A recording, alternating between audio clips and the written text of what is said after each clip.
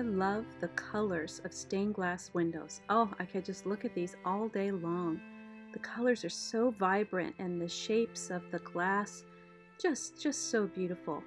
So let's do a mandala today based on this design. I'm going to show you how to draw this on a 6x6 canvas in case you want to teach a class in your own home. First, I'm finding the center of the canvas, and then I'm drawing from corner to corner to give us a grid.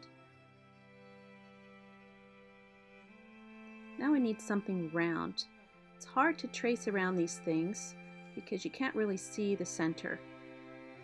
So a quick way to do it is to cut a 4-inch circle and fold it into quarters and then snip off the end. And then you can line that up with your center and get it on there just perfectly. This is a 2-inch circle. We're going to do the same thing, fold it into quarters, snip off the end, and then line it up with the grid and trace around the exterior.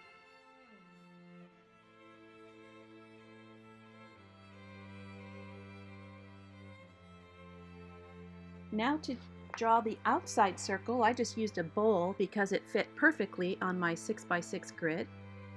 Now I want to start drawing that beautiful leaf pattern that's on the outside of the rose windows of the cathedrals.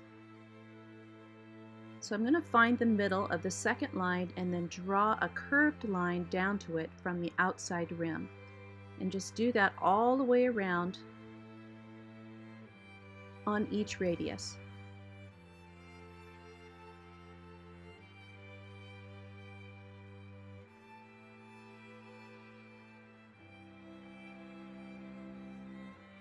And then go back and do the other side until you have a leaf pattern all the way around.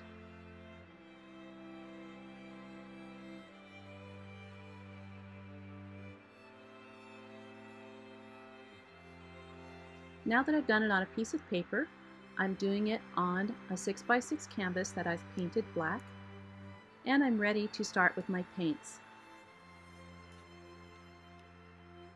They're all mixed up and ready to go, and today we'll be using these crochet hooks to do the dot mandala work. Starting with a very vibrant metallic blue,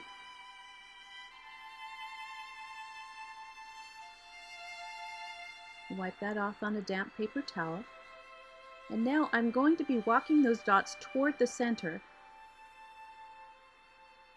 I'm using the next smallest tool and then my manicure stylus to get even smaller dots. Just making your eye draw in toward the center of this design.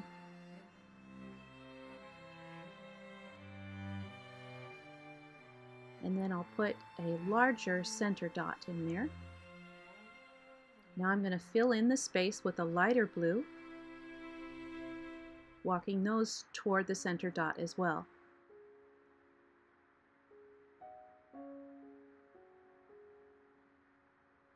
Now I'm going to be going in between the guidelines with a white dot.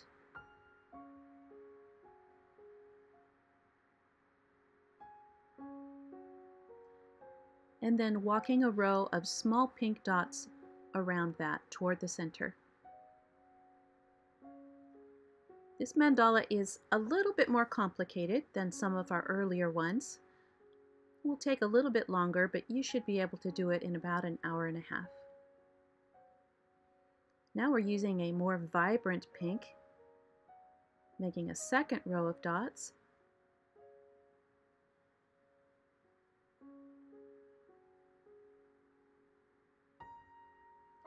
And then on the very outside edge of each leaf point, we're putting a large pale blue dot and then using the smaller dots, working our way around those leaf edges.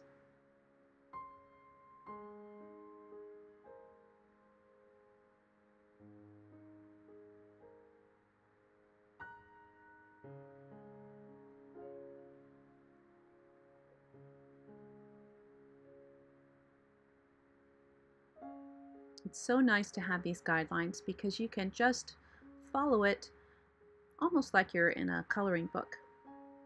Makes it very easy to get the right shape.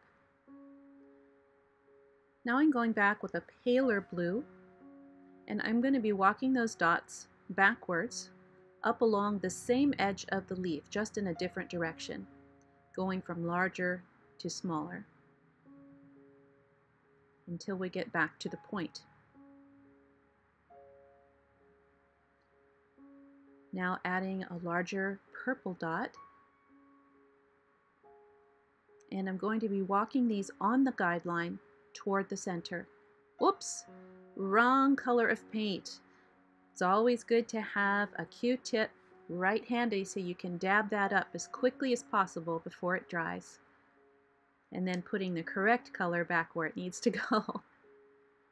Okay, now we can keep walking those toward the center.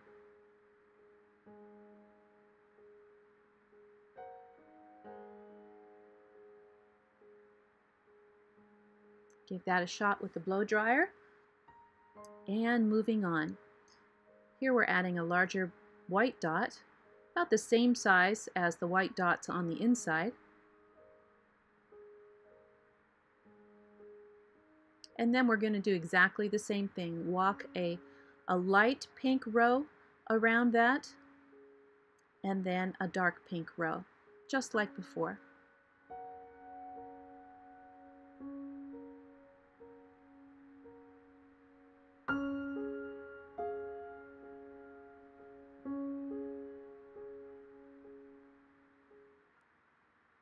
Now along that circle, I'm doing the vibrant blue again, and then adding light blue dots out to the corners.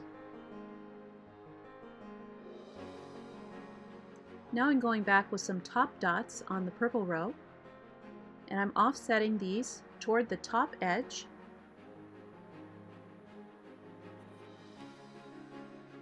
And then I'll also be putting a vibrant blue dot on the inside white dots, and then a white on top of the blue in the same row, and then a pale pink on top of the white in the outside row, and a purple center dot. Now you can end right there if you've run out of time in your class. I wanted to finish this off, so I decided to go all the way around the outside with purple, and with each row I'm adding a little bit of white, so it is getting a lighter tone as you go out to the corners.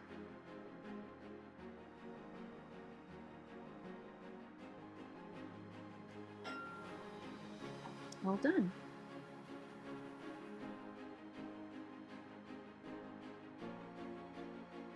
Now this pattern can be used on a larger canvas too. I decided to do a dream catcher for my husband, and he likes browns and turquoise. So I used the same pattern, I just did it on a 16 by 20 canvas and just kept working my rows outward. I really like how it turned out.